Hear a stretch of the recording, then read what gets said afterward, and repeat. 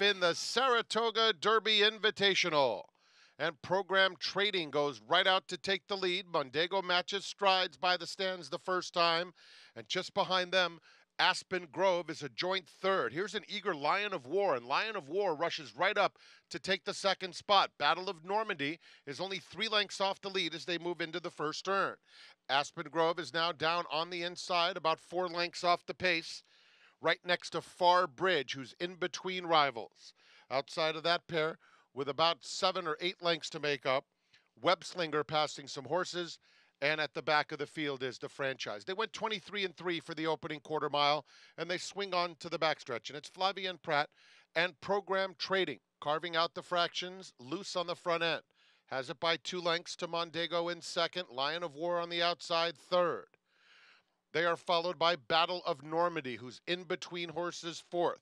Webslinger on the outside is only 3 lengths off the lead.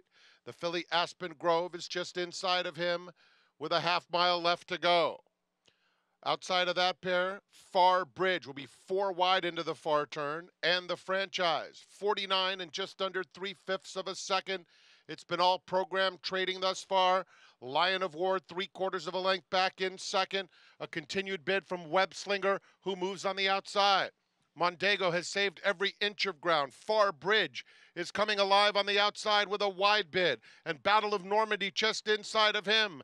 They're at the top of the stretch. Program Trading and Webslinger out in the center of the course. Webslinger just in front. Program Trading fighting bravely, 2 lengths back. Far Bridge is in third, followed by Battle of Normandy, a 16th to go. And it's Webslinger and Program Trading. Program Trading resilient coming back on the inside. Program Trading would not be denied.